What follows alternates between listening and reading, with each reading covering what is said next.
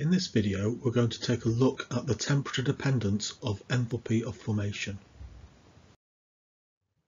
So the standard enthalpy of formation is the enthalpy change when 1 mole of a substance is formed from its elements in their standard states under standard conditions.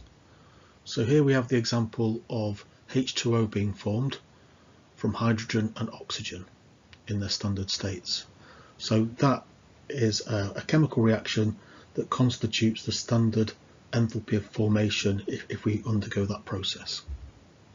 Here's an example that doesn't fulfill the criteria because we've got carbon monoxide as one of the reactants. So that is not carbon and oxygen in its elemental form, but rather as a compound. So that reaction would not count. Also to note, the standard enthalpy of formation to form an element in its standard state is 0. So for example, if we form hydrogen gas from hydrogen gas, that's a bit of a misnomer, but it's just illustrating a point. There's no enthalpy change in that process. So hydrogen gas is already an element in its standard state. Okay, just a note on standard conditions and states. IUPAC recommends using a standard pressure equal to 1 bar. Temperature is not strictly part of standard conditions, but it's common for tables to report values at a reference temperature of 298.15 Kelvin. And the standard state or reference state is the state in which the elements are stable at the standard pressure and the chosen temperature. For example, graphite is used for carbon.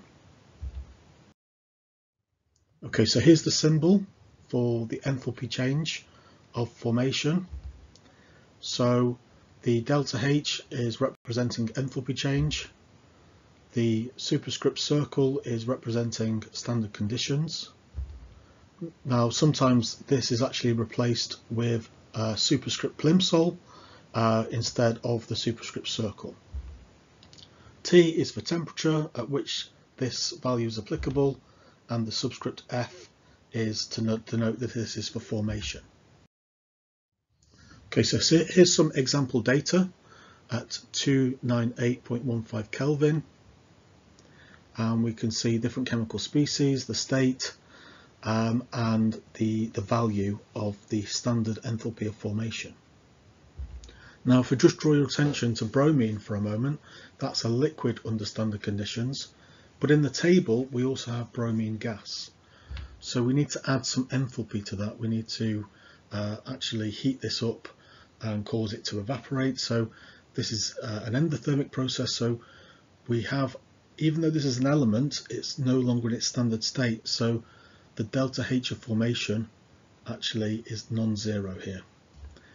Also for water, its standard state at this temperature and under the standard pressure is the liquid, but there's a value for in the gas phase as well. And again, it needs to undergo vaporization, and so the value is slightly different owing to that fact and to take into account that fact. Okay, so in terms of temperature dependence, we have this equation, delta HF of T2, so that's the value at a higher temperature or a lower temperature, equals delta H subscript FT1, so that's the value. T1 is the temperature where we know the value, and then we can work out the change with this integral, integrating between T1 and T2 with the heat capacity of the substance, integrating with respect to temperature. Okay, so the heat capacity is often put in the form Cp divided by R equals A plus Bt plus Ct squared plus D T to the power of -2. So if we just change the equation slightly, that gives us the temperature dependence, and take into account the fact that we've got Cp divided by R, we can also put a value of R outside of that integral. They will then cancel down to give us the original formula. But in this form, we can then combine that with the equation for the heat capacity, complete the integration. So there's the first step, there's the second step where we put everything in. So this equation now gives us the temperature dependence for the enthalpy of formation. We just need to know the coefficients A, B, C and D for the particular substance that we're interested in, and we also need to know the delta H of formation at temperature 1. Okay, so that's been a video about the temperature dependence of the enthalpy of formation. I hope you found that useful. Please remember to like, comment and subscribe, and thanks very much for watching.